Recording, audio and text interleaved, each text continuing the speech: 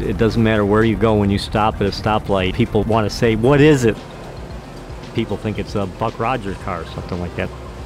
It's a unique sci-fi, futuristic type of vehicle.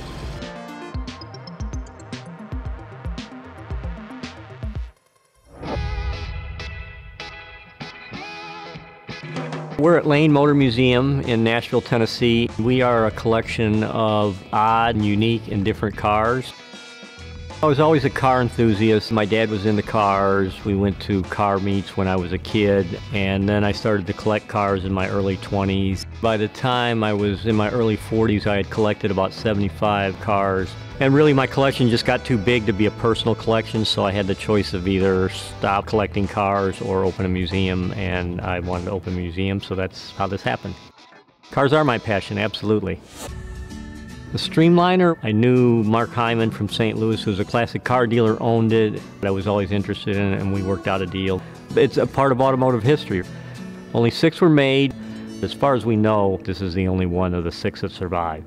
The Streamliner was created for the McCain-Norris Company of St. Louis. In the 1930s, engines had to be rebuilt every 15,000 miles, so McCain-Norris, they were in the money. The Streamliner travelled the country promoting the company's products, but the start of the Second World War put an end to the Streamliner's life on the road.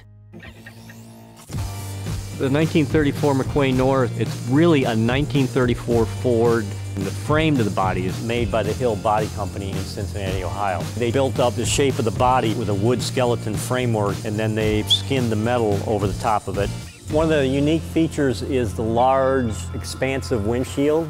There's no windshield wipers. Because of the aerodynamic shape of the car, the rain will flow right off. These are 2 vents on each side that if you open them up, it brings fresh, cool air right down to your feet of the passenger and the driver. The back is a total taper, streamlined. Obviously, there's no rear view mirror. Access to the engine is pretty simple. There's these 2 large doors that you open up, and then you can do whatever you need to do. The interior is really quite simple. It has 2 separate bucket seats. The driver in this car actually has a little more leg room, and they put the passenger seat a little farther back to give them leg room because they got the expansive dash with the 8 gauges that they like to show their customers about how their piston rings were better than everything else.